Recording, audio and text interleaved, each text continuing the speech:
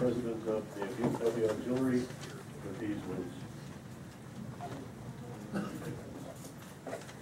Freedom isn't free. It has been paid for with the lives of sons and daughters, husbands and wives, sisters, brothers, and friends. I am humbled to be here today as we honor our heroes, to remember their achievements, their courage and dedication, and to say thank you for their sacrifices. We stand in the midst of patriots, both here today and with us in spirit. In addition to our fallen heroes, there are two special groups of individuals we are honoring today. First, I would like to acknowledge our Blue Star families.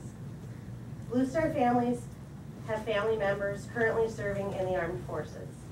If you are a Blue Star family member, please stand.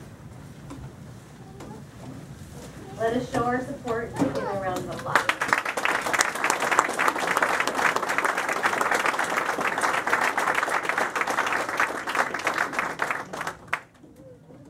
Today's other distinguished guests are our Gold Star families. These are parents and family members of our country's heroes who were killed while serving in the armed forces.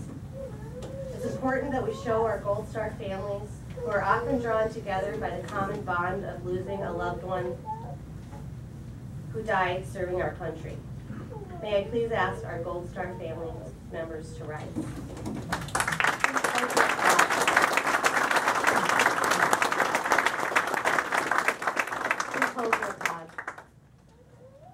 Tradition dictates that we show our support for our Gold Star families by sharing a moment of silence.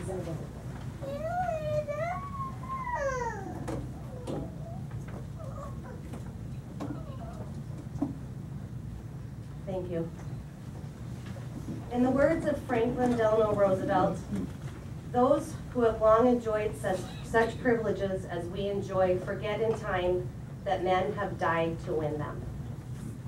On behalf of VFW Post 9362 Auxiliary, I ask that as you enjoy this day with family and friends, take time to stop and reflect on our country's heroes and the sacrifices made so that we may live freely in this great country.